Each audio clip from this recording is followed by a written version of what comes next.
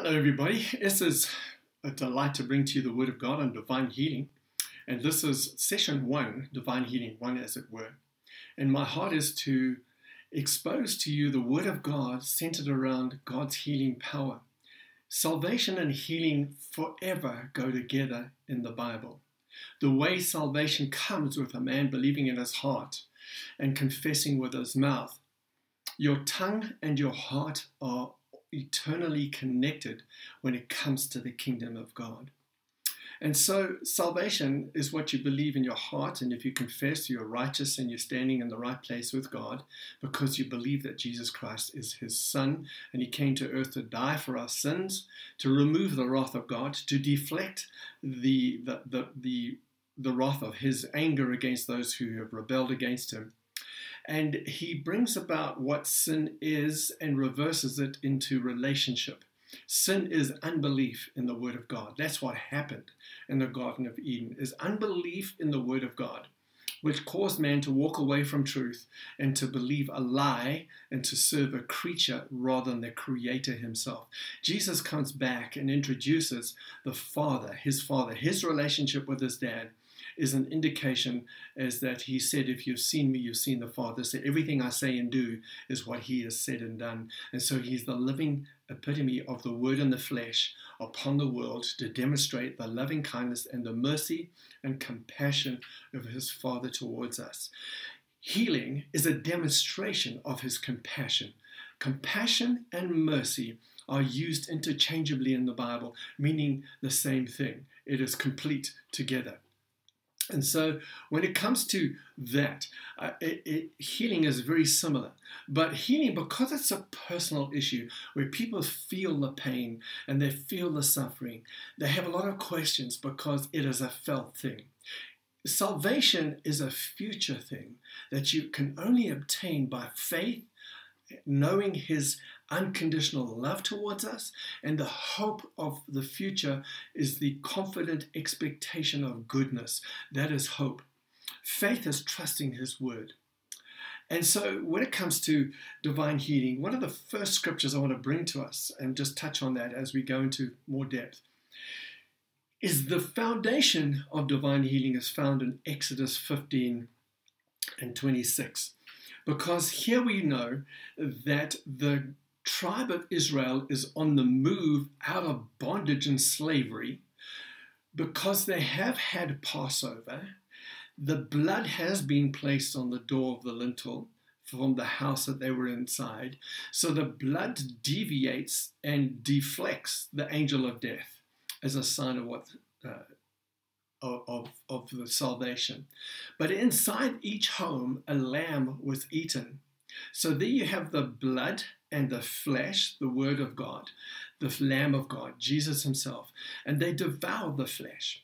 And as a result of that, it says he led the Israelites out. They carried silver and gold, and all of them were healthy and strong. Psalm 105 and verse 37. The Bible says there was not one feeble among them. So all the cripples were healed, all the blind were healed, the deaf, the palsy, the epileptic, everyone walked out as a whole person into something good. And they went through the Red Sea. So right there you've got three of the doctrinal foundations of Hebrews 6. Repentance from dead works, faith towards God, trusting his word, trusting what Moses said by being in a house overnight. And Passover happened. Then walking out of that bondage and slavery and that mentality of lockdown, as it were, into freedom, passing through the Red Sea, which is the third one. Okay, so you got the blood, salvation, eating the lamb completely, it's the word of God, flesh, healing. Thirdly, going through the Red Sea, baptism. Now they're walking in the wilderness, fourthly, being led by the Spirit of God. But here they come to a place where they are thirsty.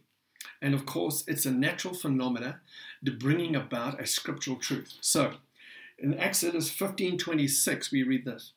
And he said, if you will give earnest heed to the voice of the Lord your God, and do what is right in his sight, and give ear to his commandments, and keep all his statutes, I will put none of the diseases on you which I put on the Egyptians, for I, the Lord, am your healer. There he is.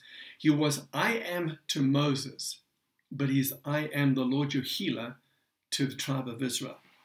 That is a constitutional, gazetted health ministry declaration over a nation.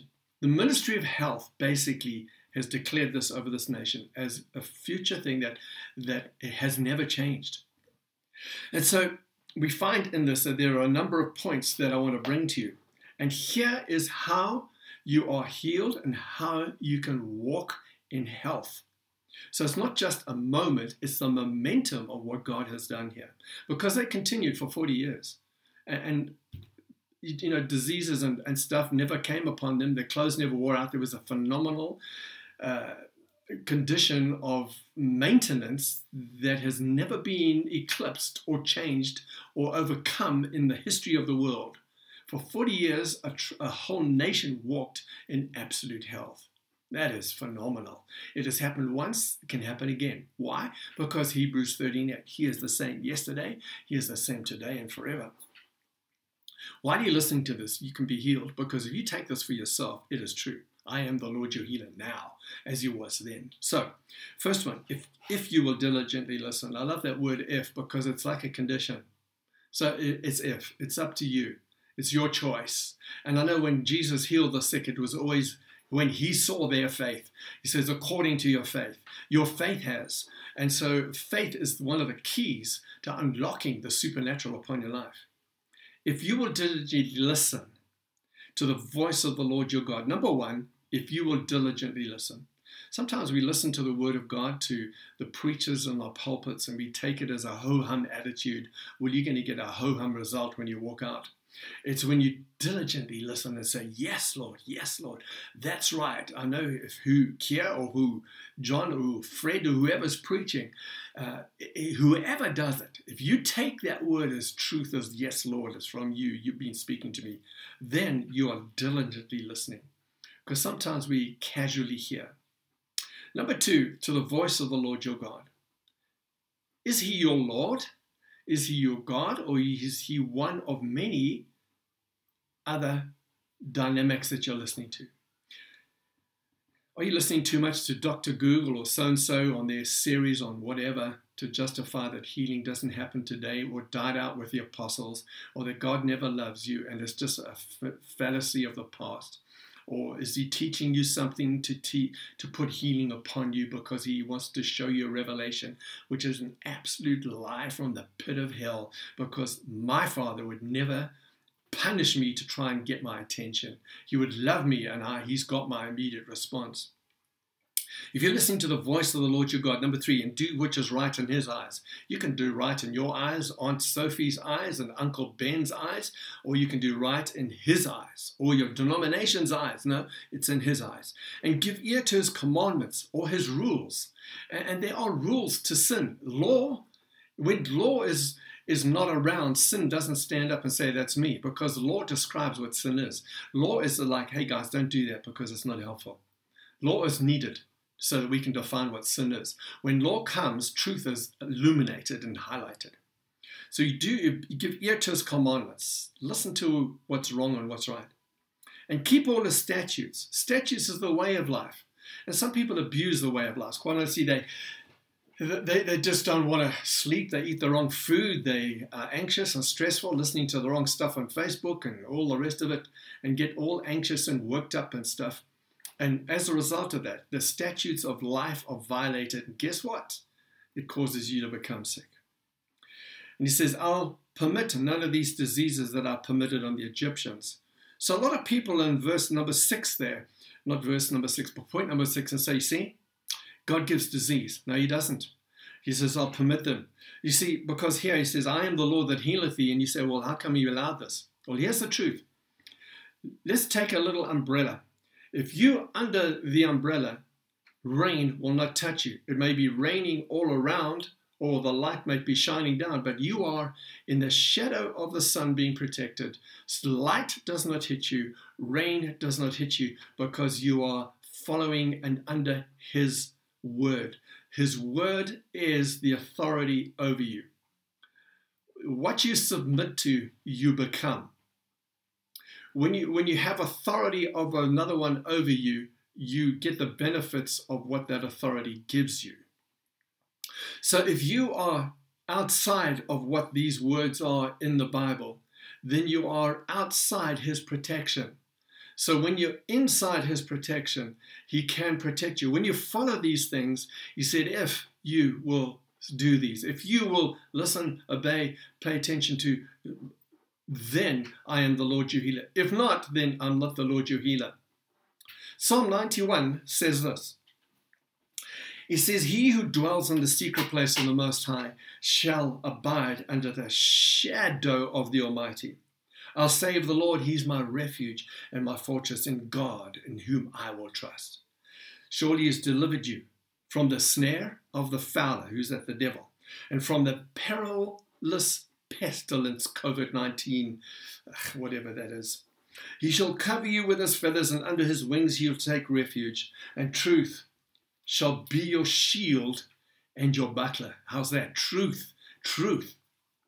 You shall not be afraid of the terror at night, number 1, nor of the arrow that flies by day, number 2, nor of the pestilence that walks in darkness, number 3, nor of the destruction that lays waste at noon, radiation, nuclear warfare, number 4. We used to say, nor of the arrow that flies by day, nor of the AK bullet that flies in the surprise time. That's what we used to say back in the days when I was a soldier. So that's it. So that is the truth around that word. And so here we find also 1 Peter 5:8. Be sober in spirit. Be on the alert. Your adversary, the devil, prowls around like a roaring lion, seeking someone to devour. Now, if you're not under the protection of the word of God, if you are in the protection, guess what? The devil, like a roaring lion, is looking for someone. If you're under his shadow, you have no shadow. You have no profile. You are hidden. You cannot be found because you are hidden under God's word. It is the canopy that's over you. But if you choose to be outside of that, guess what? You've got a shadow. You can be found. He's seeking whom he may. And then he may be devoured.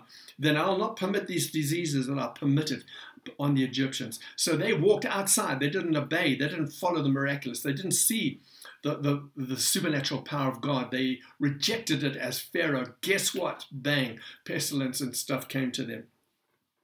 And so we find in the Word of God in 1 Corinthians 15:26 the great power of his word upon us. And Psalm 103, if I can just quickly flip through to there, because it's an echo into the New Testament, in the Old Testament, of his goodness that he has continually done. And he puts two things in place. And it's like a psalm David singing about, hey, you remember Exodus 15, remember how they walked out, remember how good he was.